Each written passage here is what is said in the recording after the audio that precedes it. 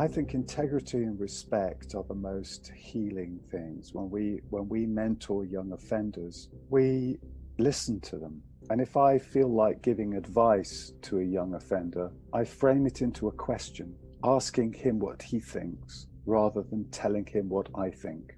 And when we started with these young offenders, I was so scared because they really triggered me. Suddenly I was back at boarding school with these kids who wanted to just beat me up because they'd seen me hanging out with my parents and being really happy. But as I got to know them, I realized that I was healing my own wound by helping other young men, the young men that reminded me of that wound. Because ultimately we have a choice. We can either be a victim or we can learn how to heal ourselves. If I see it in you, I also have it in me. So we've got this wonderful expression called, if you spot it, you've got it.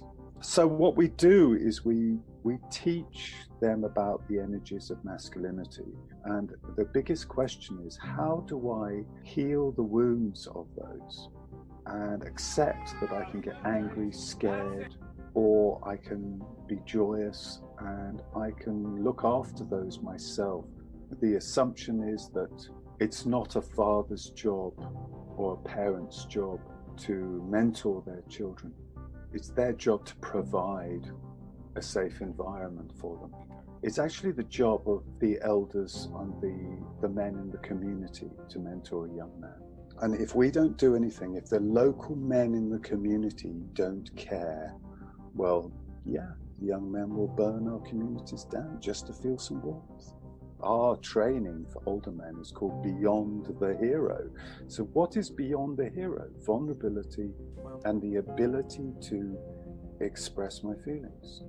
If we become aware of why I am angry, then I get to know, and it stops controlling my behavior from the subconscious level.